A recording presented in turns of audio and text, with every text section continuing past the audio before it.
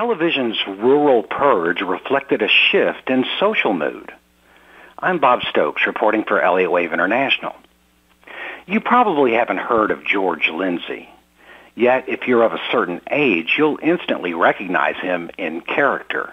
He played Goober Pyle on Mayberry RFD and often appeared on Hee Haw. My wife and I passed through Nashville on a road trip a few years ago and stopped for lunch at a bookstore cafe. A man with a familiar face sat alone at a nearby table. "Is that George Lindsay?" I asked the cafe server. "Yes," she replied. "He comes here every day." I glanced over again. Lindsay was expressionless. He simply stared straight ahead.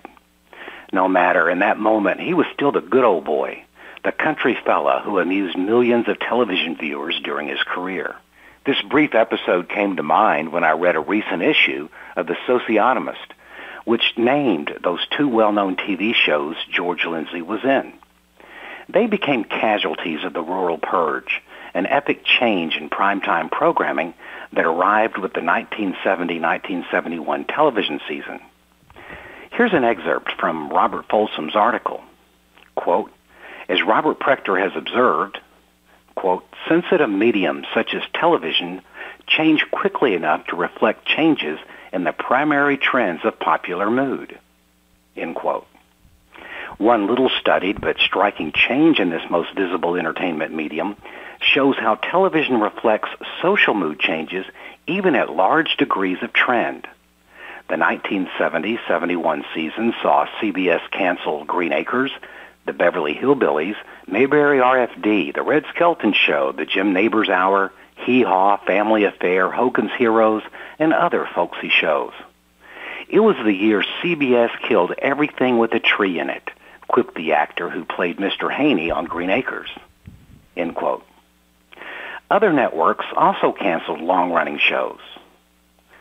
Why the sudden and dramatic programming changes? As the Socionomist explains, the mood of the country had changed.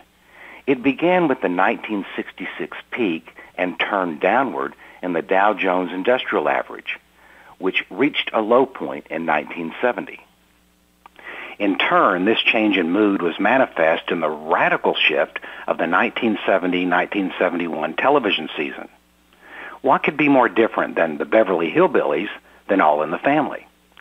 The latter show claimed primetime television's #1 spot and stayed there for 5 consecutive seasons.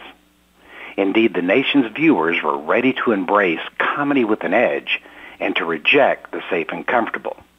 Socionomics helps you to see how changes in social mood lead to changes in social trends.